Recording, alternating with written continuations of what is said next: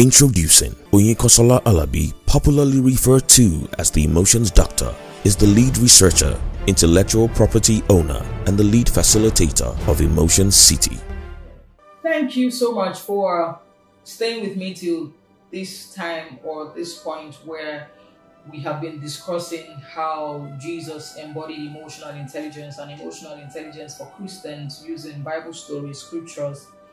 I was able to articulate all of this in about 2 hours because I didn't want it to be too long. I also wanted you to do your study and research. I wanted us to share more. So if you're following me on social media, my handles are Emotions Doctor on Twitter, on Instagram, and then my name, my first name, Oyinkansola Alabi on Facebook. And then you can also hang out with me on our different websites, which is emotioncity.com, oyinkansolabi.com, and then ednegotiations.com. So I wanted us to just have this conversation. Please share with me. I would like to learn from you also. Please share with me about how Jesus embodied emotional intelligence. I just see him as the role model from 1 Corinthians 13 to Galatians 5:22, which is the sum total of SSSR, which is everything about self-awareness. Maybe we should just look at it. Let's see how Galatians 5:22 depicts SSSR. Yes, that's a bonus which I don't mind sharing with you. So let's see how Galatians 5:22, the fruit of the Spirit. That's what the Bible calls it. So we have the gift of the Spirit and the fruit of the Spirit. So let's say the fruit of the Spirit, which is love, joy, peace, forbearance. Other scriptures will say long-suffering, kindness, goodness, faithfulness, gentleness, self-control.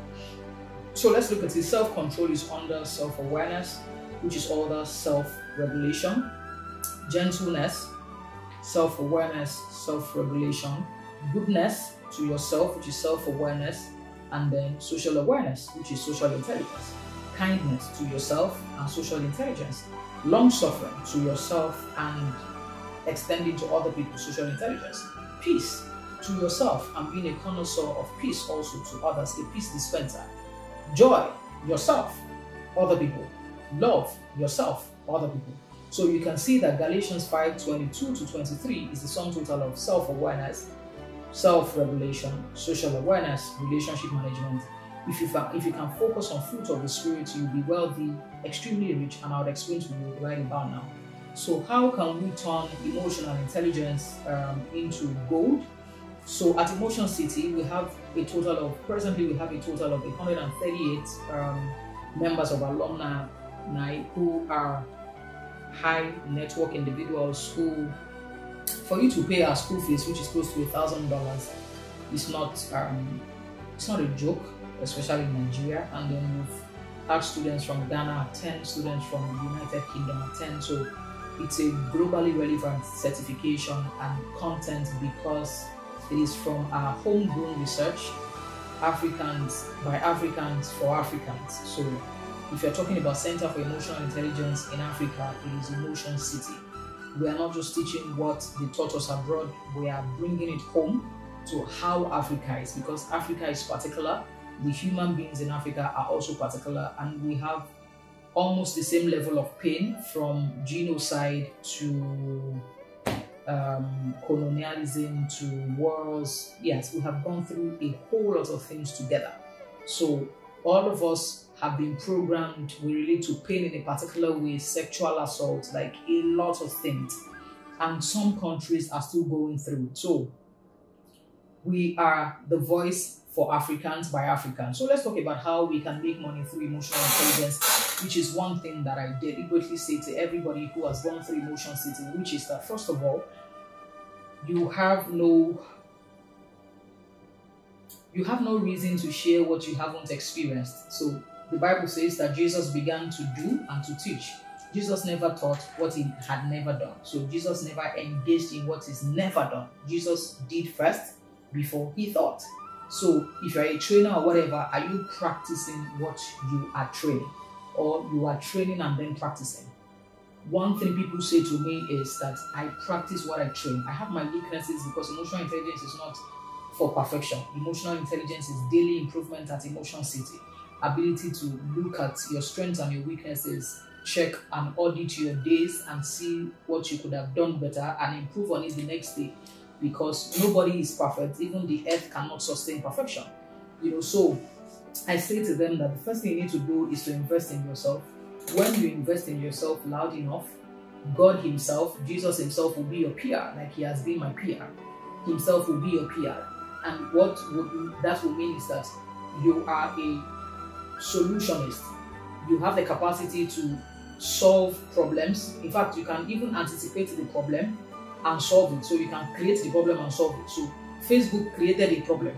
We didn't know that anything was wrong with the way we were communicating. We were happy with those kind of phones that we used to use our hand to roll, until Facebook came up and said, you know what guys, you guys don't understand, there's a better way to live, and then created Facebook. And in creating Facebook, all of us saw a problem that they packaged for us, and that's where we are, and we're grateful.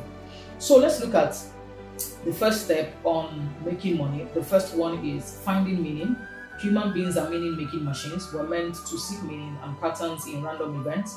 We take this to the workplace and we can assign a lot of meaning to everything that we do. And the meaning we assign to everything that we do is linked to our confidence, our social status, personal judgment, good or bad. And with this inbuilt prejudice, it is easy to get biased, where you take everything personally and attribute intent to people, an incident where none exists, and just take the wrong decision. So the first thing is recognize that everyone is too focused on their own world to think about you or plot how to make you feel. Each time you are agitated by others. Bottom line of it is that remind yourself of your bias and subtract intentions from your calculations to take better decisions. Bottom line, finding meaning simply means that understand that the world has 7 billion people. You are one out of them. 7 billion plus. You are one out of them. And in one out of them, whether you like it or not, there are people who love you, there are people who don't care about your existence, and there are people who outrightly hate you. Like I said, understand all of these people and then take it to the business phase. So if you followed me quite well, you would understand my stakeholder analysis of 4 flavors of people in your life that you need to pay attention to. The 4 flavors of people are people who I call plus power plus interest. So they have power and they are interested in you. List those names of those people out. Those are people who would give you 80% of your income. Remember the Pareto principle of 80% of your income comes from 20% of people. So understand the plus P plus I, because they are the ones who will give you 80% of your income. Your retainers, those ones who keep oiling you. I have a client that I've never met in my life. He has been our client for 5 years. We plan surprises for his wife twice every year. I have never met him, and he has transacted 7 digits with us repeatedly. I have never met him. So earlier on, before the wife's birthday or wedding anniversary, we remind him, blah, blah, blah. We also give him discount here and there. We ensure that we give him more value than he pays for. And he has stuck with us for 5 straight years. Interestingly, he's not a Christian. So it's not because we attend the same church or so, no. So it's not based on that. But I've recognized him as plus P plus I. He has power and is interested in us. So I must keep oiling him. And every year, there's an amount of money that he contributes to our bottom line. So after plus P plus I, understand plus P minus I, people who have power but are not interested in you. Your responsibility at this level is to convert them to be interested in your existence. They don't know what they need you for, and because they don't know what they need you for, they cannot patronize you. So it's not that you are not good enough. They don't know who you are, what you are selling, and how do you get what you are selling. 3 questions you must answer. Who are you sent to? People try to define what they are selling before the who. It's not right. Understand your target audience. Who are you sent to? Their demography and their psychography. Then what are you selling? Then how are you selling what you are selling? Meaning when you know the target audience, you will know where to find them. So the who, the what, and the how, very key. Extremely key. So emotional intelligence is tied around your stakeholder analysis, your plus P plus I, plus P minus I. The third one is minus P plus I. They don't have power, but they're interested. Some of them are your family members. They pray for you, they fast for you, they are your support system. Please keep them on the radar and go for their prayers and all of that. Finally, minus I, minus P. Facebook followers, blah, blah, blah, word of mouth. A part of people who may drag you if you don't humble yourself. If you humble yourself, they will drag you. If they don't have manners, whoever they are, they will be all right. So those 4 people are very crucial in your life. And in business also, those 4 people are extremely crucial. Extremely, extremely crucial. One of the books that I would suggest that you also buy and read it like a Bible, is called Bizkit, B-I-Z-K-I-T, by Mr. Leke Alder of Order Consulting. It's one of the best books I've laid my hands upon in a long time. You know, it's a manual for business professionals and entrepreneurs, and I have recommended this to everybody who follows me online repeatedly. I'm not paid for it. I'm doing this because I want you to succeed. So don't think it's a, oh no, I'm doing this because I need you to succeed. I have one here for whatever it is worth. This is what it looks like. So you can see that it's just not a business manual. This is free advice.